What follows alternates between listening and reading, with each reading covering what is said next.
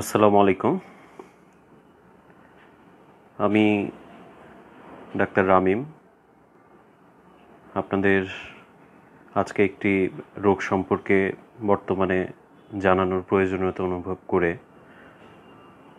আপনাদের সাথে কথা বলতে এলাম। আসলে গতকালকে আমাদের একজন চিকিৎসকের মৃত্যুর সংবাদ পাই। তিনি ডেঙ্গুতে আক্রান্ত হয়ে মৃত্যুবরণ করেছেন এবং এছাড়া তার আগের দিন আমাদের আরেকজন চিকিৎসকের কথাই শুনলাম, তার ছোট্ট 3 বছরের সন্তান মৃত্যুবরণ করেছেন ডেঙ্গুতে আক্রান্ত হয়ে। এবং গত কিছুদিন ধরে আমরা সংবাদপত্রে এবং টেলিভিশনের মাধ্যমে এটা জানতে পারছি যে বাংলাদেশে ইতিমধ্যে ডেঙ্গুর প্রকোপ শুরু হয়েছে। এ কারণে এই বিষয়ে সবাইকে একটু সচেতন করার জন্য আমি এই উদ্যোগটা নিয়ে আপনাদের সামনে হাজির হয়েছি। ডেঙ্গুর সাথে আমি মূলত পরিচিত যখন স্কুলে পড়ি 2000 সালের দিকে। তখন আমরা প্রথম বাংলাদেশে ডেঙ্গুর একটা প্রকোপের কথা জানতে পারি এবং এরপর থেকে অনেকগুলো বছর পার হয়ে গেছে, প্রায় 1.5 যুগ পার হয়ে গেছে এবং প্রায় প্রতি বছরই আমরা কম বেশি ডেঙ্গু সম্পর্কে শুনছি এবং এই ধরনের অসুস্থতা, মৃত্যুর খবরগুলো শুনছি। তো শুরুতেই ডাক্তারের মৃত্যু বা ডাক্তারের সন্তানের মৃত্যুর বিষয়টি আনার উদ্দেশ্য হলো যে অনেক সময় আমরা বলি যে ডাক্তার ভুল করেছে বা অবহেলা করেছে, এই জন্য মৃত্যু ঘটেছে। আসলে বিষয়গুলো কিন্তু সেরকম না, যে একজন মানুষ রোগ শোকের কাছে, মৃত্যুর কাছে খুব বেশি অসহায়। কতগুলো রোগ আছে যে আপনাকে এমনভাবে ক্ষতিগ্রস্ত করতে পারে। দেখুন যে একজন চিকিৎসক হয়ে তিনি নিজের সুস্থতার জন্য কিছু করতে পারলেন না, তার সন্তানকে বাঁচাতে পারলেন না। কাজে আমাদের এই বিষয়গুলোতে একটু সচেতন হওয়া দরকার, রোগ সম্পর্কে সচেতন হওয়া দরকার, শুধু শুধু দোষারোপ করে লাভ নেই। তো ডেঙ্গু সম্পর্কে আসলে যেই কথাগুলো আমি বলতে যাচ্ছি, এই কথাগুলো আমরা চিকিৎসক কেন, আমরা যারা চিকিৎসক নই, তারাও খুব ভালোভাবেই জানি। এবং যেই কথাগুলো বলবো এর মধ্যে খুব যে অজানা কিছু আছে তা কিন্তু নয়, কিন্তু তারপরেও জানার পরে কেন আমরা বারবার এভাবে করে ক্ষতিগ্রস্ত হচ্ছি বা অসুস্থ হচ্ছি, মৃত্যুবরণ করছে আমাদের আপনজনেরা, সেই বিষয়টাতে খেয়াল করা দরকার। আমরা সবাই জানি যে ডেঙ্গু একটি ভাইরাসজনিত রোগ এবং ডেঙ্গুর সাথে ফিভার এই কথাটা চলে আসে, যে ডেঙ্গু জ্বরের কথা আমরা জানি। কাজে সহজ কথায় একটা ভাইরাসজনিত জ্বর নিয়ে যেই রোগটা প্রকাশ করে সেটা হচ্ছে ডেঙ্গু। এবং ডেঙ্গু যেই ভাইরাস দিয়ে ছড়ায় তার নামও আসলে ডেঙ্গু ভাইরাস। এবং এই ভাইরাসের 4 রকম, তাদের যে স্পেসিস বলি বা সেরোটাইপ বলা হয় আমাদের ভাষায়, 4 রকম সেরোটাইপ রয়েছে। সেই সেরোটাইপের ভাইরাস আমাদের ইতিমধ্যে আমাদের পরিবেশে রয়েছে এবং এই ভাইরাসটি মানুষের শরীরে ছড়ায় মশার মাধ্যমে। আমরা সবাই সেই মশাটার নামও এতদিন ধরে শুনতে শুনতে পরিচিত হয়ে গেছে আমাদের সাথে, যে এডিস মশা। আমরা জানি যে এই এডিস মশার কিছু চেনার একটা বৈশিষ্ট্য রয়েছে, যে এর গায়ে সাদা কালো ডোরাকাটা দাগ থাকে। এই মশার একটা বিশেষত্ব হচ্ছে যে এই মশাটি সাধারণত দিনের বেলা সূর্যোদয়ের পর থেকে সূর্যাস্ত পর্যন্ত এই সময়ের মধ্যে আমাদের কামড়াতে পারে। কাজে দেখা যাচ্ছে যে আমরা সারাদিনই কাজে কর্মে থাকি, রাত্রেবেলা হয়তো অনেকে মশারি টাঙান বা অনেকে আবার টাঙায় না, তো যেটাই হোক, কিন্তু আমরা দিনের বেলা কিন্তু এই ব্যাপারটাতে খুব বেশি সচেতন থাকি না। তো সেই ক্ষেত্রে আমাদের কিন্তু যে দিনের বেলা মশা কামড়ানোর ফলে এডিস মশা যদি আমাদের কামড়ায়, আমাদের সেক্ষেত্রে আমাদের কিন্তু ডেঙ্গু হবার একটা সম্ভাবনা থাকে। ডাক্তার হিসেবে আমরা যেখানেই কাজ করি না কেন, আমরা যখন কোনো একটা জ্বরের রোগী আসে তখন আমরা তাকে জিজ্ঞেস করি যে এর মধ্যে আপনি ঢাকার দিকে গিয়েছেন কিনা বা ঢাকা থেকে এসেছেন কিনা, এই ধরনের কথাগুলো আমরা জানতে চাই। এর একটা বিশেষ কারণ হচ্ছে যে ডেঙ্গু যে ভাইরাসটা, সেটা একটা পরিবেশগত কিছু বৈশিষ্ট্য থাকে যেখানে ডেঙ্গু ভাইরাস প্রকোপটা দেখা যায়। যেমন যে এই ভাইরাসটা সাধারণত যে 25 ডিগ্রি সেলসিয়াসের কম বেশি 5 ডিগ্রি এরকম, যেখানে হিউমিডিটি প্রায় 80% এরকম জায়গাতে থাকে। পাশাপাশি এই ডেঙ্গু ভাইরাসকে যদি আমরা যে মশা এবং মানুষের মধ্যে যে ট্রান্সমিশনটা হচ্ছে, ছড়িয়ে যাচ্ছে, এর জন্য আমাদের যে বিশেষ যে মশাটা অর্থাৎ এডিস মশা, সেই এডিস মশার ক্ষেত্রে তার যে প্রজননটা, এটা কিন্তু একটা বিশেষ ক্ষেত্রে ঘটে। এটা হচ্ছে সব আমাদের বাসার আশেপাশে যে নালা নর্দমায় যে নোংরা পানি থাকে, সেইখানে কিন্তু এডিস মশার প্রজনন ঘটে না। বরঞ্চ আমাদের যদি আশেপাশে আমরা যে অনেক সময় দেখি যে ছোটোখাটো জায়গায় হয়তো একটা বোতল বা একটা কৌটা পড়ে রয়েছে, অথবা একটা পরিত্যক্ত টায়ার পড়ে রয়েছে, এরকম জায়গায় কিন্তু যেখানে অল্প পরিমাণ পরিষ্কার স্বচ্ছ পানি জমে থাকে, অথবা একটা গাছের গুঁড়ি আছে, গাছের আমরা দেখি যে বিভিন্ন আমাদের আশেপাশে বিভিন্ন ঝোপঝাড় থাকে, সেখানে ছোট ছোট হচ্ছে গাছের অনেক সময় দেখা যায় যে গর্তের মতো থাকে। এই জায়গাগুলোতে আমরা দেখি যে পানি জমে আছে, সেই জায়গাতে হচ্ছে এডিস মশার প্রজনন হতে পারে। শুধু তাই না, আমরা অনেক সময় বিভিন্ন জায়গায় ব্যবহৃত বোতল, প্যাকেট, অনেক সময় ডাব খেলাম, ডাবের সেই খোসাটা বিভিন্ন জায়গায় হচ্ছে ফেলে রাখলাম, তো সেইটা হচ্ছে হয়তো পরিষ্কার করা হলো না, ওই জায়গায় পানি জমলো। এবং পানি জমার বিষয়টা আসছে কেন, যে এই সময় বলে নেই যে আমরা এখন শুনতে পাচ্ছি, সারা বছর কিন্তু শুনি না যে ডেঙ্গু হচ্ছে। আমরা এই সময়টাতে শুনতে পাচ্ছি যে ডেঙ্গুর প্রকোপ দেখা দিয়েছে। আসলে যে বর্ষাকালীন সময় এবং বর্ষা শুরু হওয়ার পরবর্তী কয়েক মাস, অর্থাৎ বর্ষা আমাদের দেশে জুন জুলাইয়ের দিকে শুরু হয়, এবং এরপর থেকে জুন জুলাই আগস্ট সেপ্টেম্বর এমনকি অক্টোবর মাস পর্যন্ত দেখা যায় যে আমাদের এই ডেঙ্গুর প্রকোপটা দেখা দেয়। এবং এই সময় কি হয় যে মাঝে মধ্যে বৃষ্টি হচ্ছে, আশেপাশে যদি আমরা এই ধরনের যেটা বলছিলাম যে কৌটা, বোতল বা ময়লা কিছু ফেলে রাখি, সেই জায়গায় পানি জমে তার মধ্যে দেখা যায় যে এডিস মশার প্রজনন হতে পারে আমাদের। এবং এই এডিস মশার যখন প্রজনন হয় তখন আমাদের পরিবেশে থাকা এই ডেঙ্গু ভাইরাসটা কিন্তু চারিদিকে ছড়িয়ে যাচ্ছে। তো সেই জায়গায় আমাদের হচ্ছে যে খেয়াল করার বিষয় যে আমাদের যেহেতু এই সময়টাতে বৃষ্টি হচ্ছে এবং এডিস মশার প্রজনন বৃদ্ধি পাচ্ছে, সেই জায়গায় ছড়িয়ে যায়। এবং ঢাকার প্রসঙ্গটা আসে যে ঢাকার যেই ধরনের বৈশিষ্ট্যগুলো দরকার এডিস মশার বংশ বৃদ্ধিতে এবং হচ্ছে আমাদের এই ডেঙ্গু ভাইরাসটা ছড়িয়ে যাওয়ার জন্য, ঢাকা খুব উপযুক্ত একটা পরিবেশ। এর মানে এই না যে ঢাকার বাইরে হচ্ছে ডেঙ্গু হবে না বা এডিস মশা হচ্ছে ছড়াবে না।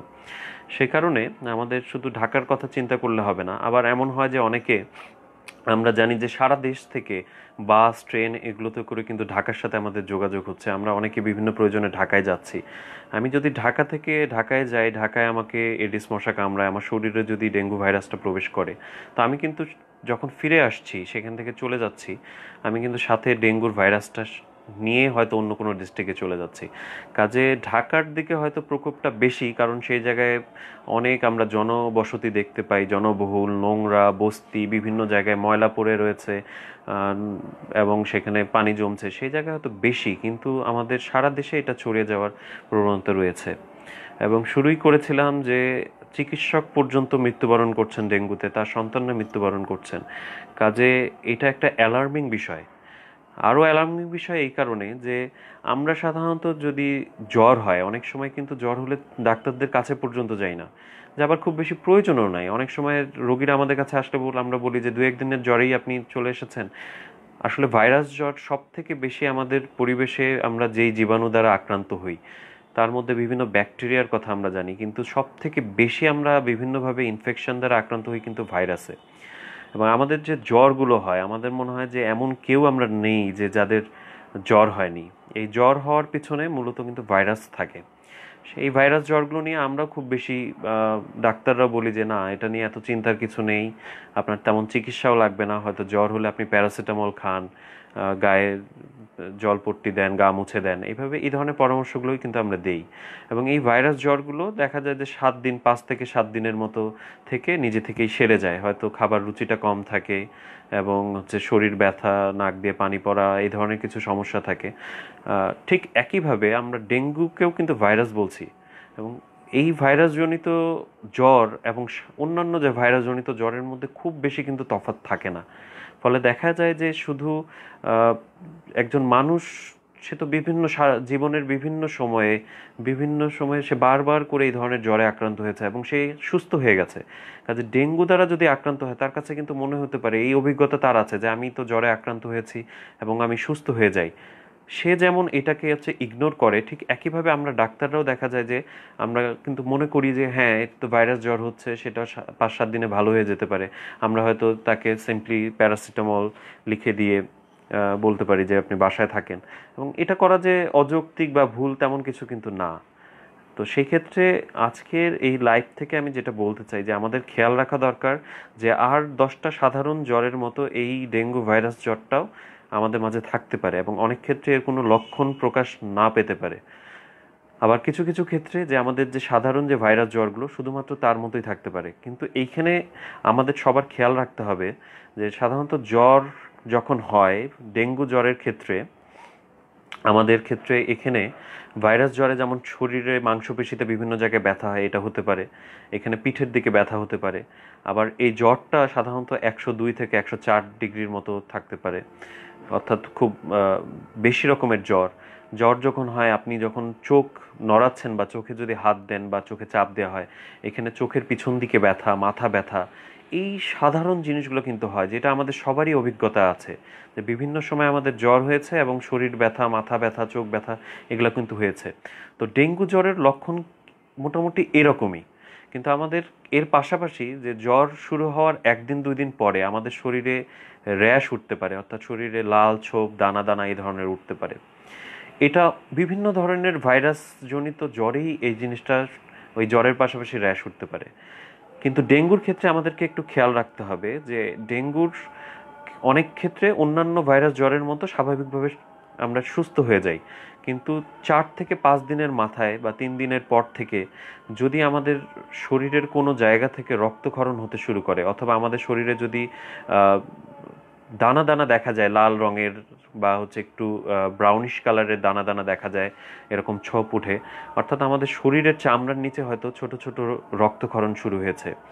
অথবা আমাদের যদি চোখ লাল হয়ে যায়, চোখ লাল বলতে যে চোখের এখানে যদি রক্ত জমে, অথবা নাক দিয়ে রক্ত জমে, শরীরের যে কোনো জায়গা থেকে যদি রক্তক্ষরণ হতে শুরু করে, অথবা কেউ যদি তার জ্ঞানটা হারায় ফেলে, দেখা যায় যে সে শারীরিকভাবে খুব বেশি অসুস্থ হয়ে গেছে জ্বরের 3-4 দিনের মাথায়, সেই ক্ষেত্রে অবশ্যই এটা ভাইরাস জ্বর হোক আর যাই হোক, আমাদের দেরি না করে ডাক্তারের কাছে চলে যাওয়া উচিত, যাতে তিনি বিভিন্নভাবে পরীক্ষা নিরীক্ষা করে এবং রোগীকে দেখে এটা সিদ্ধান্ত নিতে পারেন যে এটা কি 8-10টা অন্যান্য ভাইরাসজনিত জ্বর নাকি আমাদের এটা ডেঙ্গু জ্বর হয়েছে। সত্যি কথা বলতে ডেঙ্গুর জন্য বিশেষ কোনো চিকিৎসা কিন্তু নেই, কিন্তু এই যে যেই সময়টা ডেঙ্গুতে আমাদের শরীরের শ্বেত, এখানে যে অনুচক্রিকা যেটা বলা হয়, অর্থাৎ প্লাটিলেট, আমাদের সেই প্লাটিলেটটা কমে যায়, যেটা আমাদের শরীরের রক্ত জমাট বাঁধতে সাহায্য করে।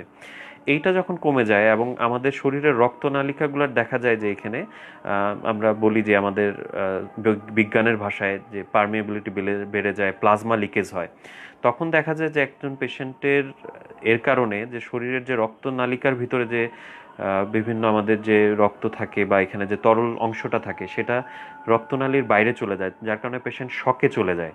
এছাড়া তো শরীরের বিভিন্ন জায়গা থেকে রক্তক্ষরণের কথা বললাম, এমনকি মেয়েদের ক্ষেত্রে তাদের যে নিয়মিত যে প্রতি মাসে যে মেনস্ট্রুয়েশন হয়, দেখা যেতে পারে যে এখানে হঠাৎ করে এই ধরনের কোনো ব্লিডিং শুরু হলো যেটা অতিমাত্রায় ব্লিডিং হচ্ছে। অর্থাৎ একটা ডেঙ্গু জ্বর অন্যান্য ভাইরাস জ্বরের মতো থাকলে খুব বেশি চিন্তার কিছু নেই। তারপরেও আমাদের এই সময়টাতে, বিশেষ করে যে জুন জুলাই থেকে শুরু করে আগামী সেপ্টেম্বর অক্টোবর পর্যন্ত অবহেলা না করে চিকিৎসকের পরামর্শ নেওয়া উচিত।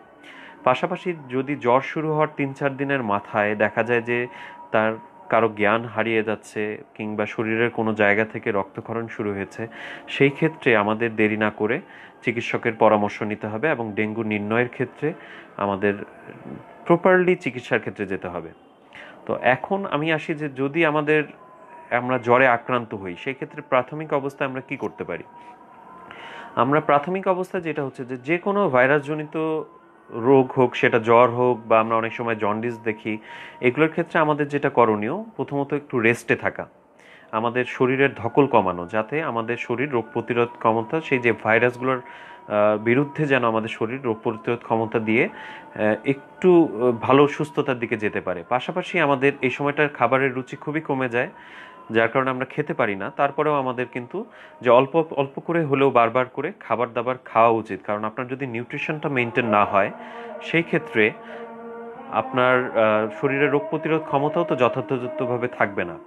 দ্বিতীয়ত এই সময়টাতে বলা হয় যে তরল পদার্থ অর্থাৎ পানি জাতীয় পদার্থ প্রচুর পরিমাণে খেতে হবে, কিন্তু একটা জিনিস মাথায় রাখতে হবে যে আমাদের শরীরের ভেতরে যে আমাদের যে তরল ভাগটা রয়েছে সেখানে শরীরের একটা নির্দিষ্ট মাত্রায় বিভিন্ন লবণ থাকে।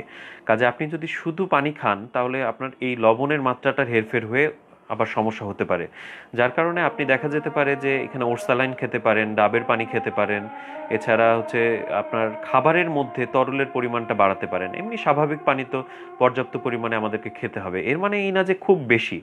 আপনার আমাদের সাধারণত যে একজন মানুষের চাহিদা মেটানোর জন্য প্রতিদিন 6 থেকে 8 গ্লাস পানির কিন্তু খেলেই চলে, এর পাশাপাশি তরল জাতীয় খাবারগুলো একটু বেশি খেতে হবে। এখন ডেঙ্গু জ্বরের ক্ষেত্রে যেটা বলা হচ্ছে যে ডেঙ্গুতে জ্বরের পাশাপাশি আপনার কিন্তু শরীর ব্যথা থাকছে। কাজে আপনার যখন জ্বর আছে, শরীর ব্যথা আছে, আপনি স্বভাবতই এই লক্ষণগুলো থেকে রেহাই পাওয়ার চেষ্টা করবেন। আমাদের দেশের যেটা একটা সমস্যা যে আমরা কিন্তু অনেক সময় ডাক্তারের পরামর্শ না নিয়ে বরং ফার্মেসিতে চলে যাই। ফার্মেসির যে যে ওষুধ বিক্রেতা আছে তার কাছ থেকে আমরা আমাদের রোগের কথাগুলো বলি যে আমার জ্বর আছে, আমার ব্যথা আছে, তার কাছ থেকে ওষুধ নেই। তো আপনি যখন ফার্মেসিতে গিয়ে দেখা যাবে ব্যথার কথা বলবেন, তখন কিন্তু আপনাকে ব্যথার ওষুধ হয়তো খেতে দিবে, এবং এই ক্ষেত্রেই চরম একটা ভুল হয়ে যেতে পারে। আপনার ডেঙ্গু জ্বরে মনে রাখতে হবে যে কয়েক ধরনের ওষুধ আপনার নেওয়া থেকে বিরত থাকতে বলা হয়েছে। যেমন একটি হচ্ছে ব্যথার ওষুধ, আমরা এনএসেইড বলি।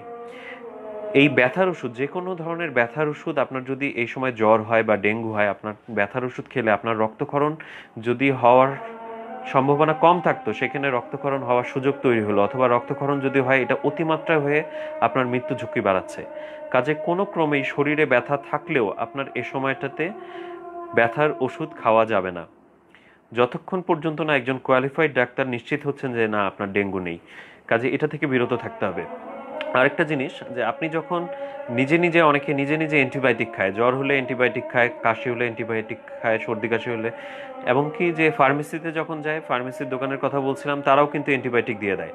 ডেঙ্গু জ্বরের ক্ষেত্রে অ্যান্টিবায়োটিক খাওয়া থেকেও বিরত থাকতে বলা হয়েছে। তাহলে আমরা কি করব? আমরা শুধুমাত্র প্যারাসিটামল খেতে পারি, সেটা জ্বরের এবং ব্যথার দুই ক্ষেত্রেই কাজ করবে।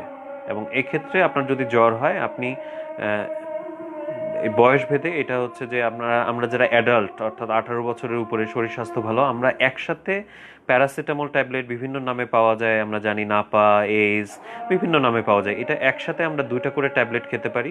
6 থেকে 8 ঘন্টা পর পর এটা ম্যাক্সিমাম খাওয়া যাবে। এছাড়া জ্বর কমানোর জন্য আমরা চিরাচরিত এটা আমরা ছোটবেলা থেকেই জেনে আসছি যে আমাদের শরীরে যখন আমরা জ্বর থেকে আমরা হচ্ছে মাথায় জলপট্টি দিতে পারি, শরীর জল পানি দিয়ে মুছে দিতে পারি। এক্ষেত্রে অনেকে যেটা করে যে ঠান্ডা পানি দিয়ে গা মুছে। আসলে ঠান্ডা পানি দিয়ে না হয় এটা হচ্ছে যে আপনার উষ্ণ, যে খুব গরমও না ঠান্ডাও না, উষ্ণ পানি দিয়ে গাটা মুছে দিলেই কিন্তু হচ্ছে চলে। তাহলে এটাই হচ্ছে করণীয়। এই ক্ষেত্রে যদি আপনি ওয়েট করতে পারেন 2 দিন 3 দিন, জ্বর হওয়ার পরে অথবা এর আগেই যদি আপনার শরীর খারাপ হতে থাকে অবশ্যই ডাক্তারের কাছে যেতে হবে। অথবা একটু আগে যে লক্ষণগুলো বলেছি যে আপনার যদি শরীর থেকে কোথাও থেকে রক্তক্ষরণ হতে থাকে বা শারীরিক অবস্থার অবনতি ঘটে, সাথে সাথে চিকিৎসকের পরামর্শ নেবেন। এতক্ষণ তো যে এই জ্বর এবং যে জ্বর হলে কি করণীয় বা কোন ওষুধগুলো খাওয়া যাবে না, নেওয়া উচিত হবে না, সেগুলো বললাম। এখন একটু বলতে চাই যে আমরা তো একটা প্রবাদের কথা জানি যে প্রতিকারের থেকে প্রতিরোধ উত্তম। তো সেই বিষয়টাতে আমাদের ভাবতে হবে। আমি আশা করছি যে যারা শুনছেন বা আমাদের পরিচিত, আমাদের বন্ধু বান্ধব, পরিবারের কেউ এখনো হয়তো এই ডেঙ্গুতে আক্রান্ত হয়নি, আমরা চাই যে তারা কেউ ডেঙ্গুতে আক্রান্ত না হোক। সেই ক্ষেত্রে আমাদের করণীয়টা কি? এখানেও নতুন কিছু বলার নাই। আমাদের ডেঙ্গু মানুষের শরীরে আসতে পারে একমাত্র এডিস মশা দিয়ে। সো আমরা যদি এডিস মশাকে ধ্বংস করতে পারি, তার প্রজনন বন্ধ করতে পারি, অথবা একেবারে তো 100% এটা বন্ধ করা সম্ভব না, তার কামড় থেকে নিজেকে বাঁচাতে পারি, তাহলেই কিন্তু হচ্ছে আমরা সিম্পলি এই ভাইরাসটা, ডেঙ্গু ভাইরাস দিয়ে আক্রান্ত হওয়া, ডেঙ্গু জ্বর হওয়া, ডেঙ্গু শক সিন্ড্রোম বা ডেঙ্গু হেমোরেজিক ফিভার হয়ে আমাদের শরীরের রক্তক্ষরণ এবং মৃত্যুর মতো অবস্থা থেকে নিজেদেরকে বাঁচাতে পারি। এবং এই জায়গায় যদি আমরা এখন দোষারোপ করতে থাকি যে আমাদের সিটি কর্পোরেশন কি করে, আমাদের সরকার কি করে, আমাদের পৌরসভা কি করে, দোষারোপ আমরা করতেই পারি, কিন্তু সেই দোষারোপ করতে করতে এর মধ্যে যদি আমরা আক্রান্ত হই এবং মারা যাই, পরে কিন্তু আমরা ওই সিটি কর্পোরেশন পৌরসভার কাছে জবাবদিহি চাইতেও যেতে পারবো না।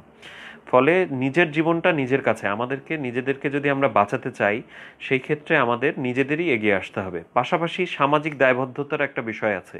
সরকার চাইলেই সব কিছু পারবে না, একা পারবে না, আমাদের কিছু বিষয় আছে। আমরা কেন নোংরা করছি, আমরা কেন হচ্ছে একটা বোতলে বা একটা কন্টেনারে কিছু খেয়ে যেখানে সেখানে ফেলে দিচ্ছি, আমরা কেন ডাব খেয়ে সেটা যেখানে সেখানে ফেলে দিচ্ছি, আমরা কেন আমাদের বাসার আশেপাশে অপরিষ্কার রাখছি, এটা কিন্তু আমাদেরও জবাবদিহিতার বিষয় রয়েছে। কাজে ডেঙ্গুর জন্য যে এডিস মশার যদি আমরা প্রজনন কমাতে চাই, তাহলে আমাদের আশেপাশে কালকেই আমরা একটু চেষ্টা করি নিজেরা বা আমাদের বন্ধু বান্ধবদেরকে বলি, আমরা বিভিন্ন স্কুল কলেজে আছি বা বিভিন্ন সংগঠনে আছি, আমরা সাংগঠনিকভাবে সংগঠিত হয়ে উদ্যোগ নিতে পারি যে আমাদের বাসার আশেপাশে বা আমরা যেখানে থাকি তার আশেপাশের যেখানে যেখানে ছোটোখাটো কৌটা, বোতল, টায়ার বা এমন যে কোনো কিছু যেখানে পানি জমতে পারে সেই জায়গাগুলো পরিষ্কার করে ফেলি। যদি এই জায়গাগুলোতে পানি জমতে না পারে বা ঝোপঝাড় থাকে, গাছের কোনো জায়গায় যদি গর্ত থাকে, সেই জায়গাগুলো আমরা পরিষ্কার করার ব্যবস্থা করি যাতে সেই জায়গায় আমাদের পানি জমে এডিস মশার প্রজনন না হয়, সেই ব্যাপারে আমরা ব্যবস্থা নিতে পারি। আরেকটা, আমাদের বাসার আশেপাশে আমরা পরিষ্কার রাখতে পারি। 2 নম্বর কথা হচ্ছে যে আমরা এখন কিভাবে মশার কামড় থেকে বাঁচতে পারি, মশার কামড় থেকে কিভাবে বাঁচবো। আমাদের অবশ্যই যে তাহলে আমরা আমাদের বাসার জানালাতে কিন্তু ছোট নেট ব্যবহার করতে পারি, যেন ঘরের মধ্যে বাসার ভিতরে মশা প্রবেশ করতে না পারে। তারপরেও মশা এমন একটা ছোট জিনিস, সে বিভিন্নভাবেই আসতে পারে। তাহলে দিনে আমরা অনেকে কিন্তু ঘুমাই, তো দিনে আমরা যদি ঘুমাই, সেই দিনে ঘুমানোর সময়ও আপনি মশারি টাঙিয়ে ঘুমান, যেন যেহেতু এডিস মশা দিনে কামড় দেয়, কাজে যেন দিনে আপনি এই এডিস মশা দ্বারা আক্রান্ত না হন, সেই জন্য দিনে ঘুমানোর সময় মশারি টাঙাতে হবে। এছাড়া বাজারে বিভিন্ন ধরনের লোশন জাতীয় ওষুধ পাওয়া যায়, যেগুলো আপনার শরীরে হাতে পায়ে মাখতে পারেন। এখন গরমের সময় আপনাদের বলতে পারছি না যে আপনারা ফুল হাতা ড্রেস পরেন, হাত পা ঢেকে রাখেন, এটা বলা সম্ভব না। কাজে এই সময় যেহেতু গরম অনেক, কাজে আমরা ওই ধরনের কেমিক্যালগুলো আমাদের হাতে পায়ে লাগিয়ে রাখতে পারি যেন মশা আমাদেরকে কামড় না দেয়। পাশাপাশি আমাদের বাসার আশেপাশে যদি মশার প্রজনন কমে যায়, আমাদের বাসা কিন্তু মশা আসার সম্ভাবনাটাই কমে যাবে। এবং শুধু দিনে না, রাতের বেলাও সচেতন থাকতে হবে যে আমাদের যেমন এডিস মশা আছে, অ্যানোফিলিস আছে, কিউলেক্স আছে, এই মশাগুলো দিয়ে ম্যালেরিয়া বা অন্যান্য বিভিন্ন ধরনের মশাবাহিত রোগ হতে পারে। তো কাজে আমাদের মশার প্রতিরোধের মাধ্যমেই কিন্তু আমরা আমাদের ডেঙ্গু আক্রান্ত হওয়ার যে বিষয়টা, এই ক্ষেত্রেও প্রতিরোধ করে আমরা সুস্থ থাকতে পারি। 2000 সালের দিকে ডেঙ্গু আসলো, গত কয়েক বছর ধরে আমরা আরেকটা রোগের নাম জানতে পারছি, সেটা হচ্ছে চিকুনগুনিয়া। এবং ডেঙ্গু এবং চিকুনগুনিয়ার লক্ষণ মোটামুটি কাছাকাছি, যদিও ডেঙ্গুতে শরীরের মাংসপেশিতে ব্যথা বেশি হয়, কিন্তু চিকুনগুনিয়ার ক্ষেত্রে জোড়াতে আমাদের যে জয়েন্টগুলো রয়েছে সেগুলোতে ব্যথার পরিমাণটা অনেক বেশি হয়। তবে ডেঙ্গুর থেকে মৃত্যুহারের ক্ষেত্রে বা ঝুঁকির ক্ষেত্রে চিকুনগুনিয়াতে কম, কিন্তু ওই যে ব্যথাজনিত কষ্টগুলো বেশি। ডেঙ্গু যে সময় ছড়ায় এবং যেই এডিস মশা দিয়ে ছড়ায়, চিকুনগুনিয়াও ঠিক সেই সময়টাতেই ছড়িয়ে যায় এবং এডিস মশা দিয়েই ছড়ায়। কাজে আমাদের একই সময়ে ডেঙ্গু এবং চিকুনগুনিয়া দুটাই আমাদের হতে পারে কিন্তু, এবং একই ব্যক্তির শরীরে একই সাথে ডেঙ্গু চিকুনগুনিয়া দুটাই হতে পারে। কাজে আপনি যদি এডিস মশার প্রজনন কমাতে পারেন, এডিস মশার কামড় থেকে নিজেকে রক্ষা করতে পারেন, তাহলেই দেখা যাবে যে আপনি ডেঙ্গু এবং চিকুনগুনিয়া 2 ধরনের রোগ থেকেই কিন্তু বাঁচতে পারেন।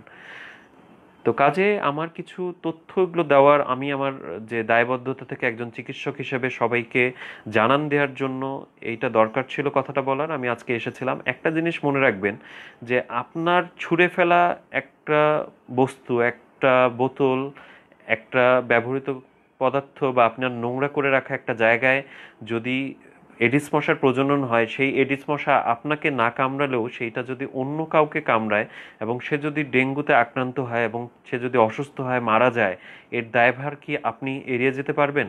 আমরা কেউই পারবো না। কাজে আমাদের খুব বদভ্যাস আছে, আমরা রাস্তাঘাটে যেখানে সেখানে জিনিস ফেলি। আমরা একটা কোল্ড ড্রিঙ্কস খাচ্ছি, এটা ফেলে দিলাম। আমরা হয়তো রাস্তায় ডাব খাচ্ছি গরমে প্রশান্তির জন্য, সেটা ফেলে দিলাম। কাজে এগুলো থেকে একটু বিরত থাকতে হবে, সচেতন থাকতে হবে। আর এককভাবে তো আমরা পারবো না, আমরা এই কথাগুলো মানুষের মধ্যে ছড়িয়ে দিতে পারি। যেমন শেষ করার আগে যদি কয়েকটা কথা আপনাদেরকে অন্যদেরকে ছড়িয়ে দিতে পারি, তাহলে সেটা কি বলবো, যে একটা, আমরা প্রতিরোধ করতে চাই, আমরা বাসার আশেপাশে এমন কোনো জায়গা রাখবো না যেখানে অল্প পরিমাণ পরিষ্কার স্বচ্ছ পানি জমতে পারে, যেখানে এডিস মশা প্রজনন হতে পারে, এডিস মশা বংশ বিস্তার করতে পারে। এটা আমাদেরকে থামাতে হবে। 2 নম্বর কথা হচ্ছে যে আমাদের এই সময়টা যে ডেঙ্গুর সিজন, এটা আমাদেরকে সবার মধ্যে সচেতন থাকতে হবে।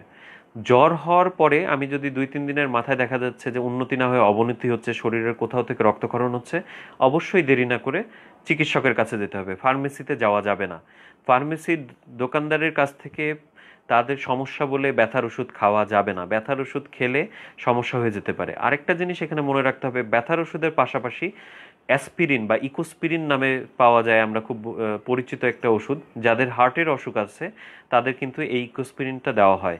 তো ডেঙ্গু হলে এই ইকোস্পিরিনটাও খাওয়া যায় না। কাজে কারো যদি হার্টের অসুখ থাকে, পাশাপাশি কারো যদি ডেঙ্গু হয়, প্রেগনেন্সি থাকে, এই অবস্থায় জ্বর হয়, অর্থাৎ কেউ গর্ভবতী সেই সময়, অথবা তার হার্টের অসুখ আছে, তার কিডনির অসুখ আছে, বা অথবা সে অনেক বয়সে অনেক ছোট, বাচ্চাদের রোগ প্রতিরোধ ক্ষমতা কম থাকে, আবার দেখা যায় যে যাদের বয়স অনেক বেশি, বিভিন্ন রকম রোগ থাকে, এই ধরনের যারা রয়েছে, অর্থাৎ গর্ভবতী, অতি বয়স্ক, যাদের বয়স অনেক কম, বা যাদের অন্যান্য বিভিন্ন অসুখ যেমন কিডনির অসুখ, হার্টের অসুখ রয়েছে, তাদের ক্ষেত্রে আমাদের বেশি সাবধান থাকতে হবে।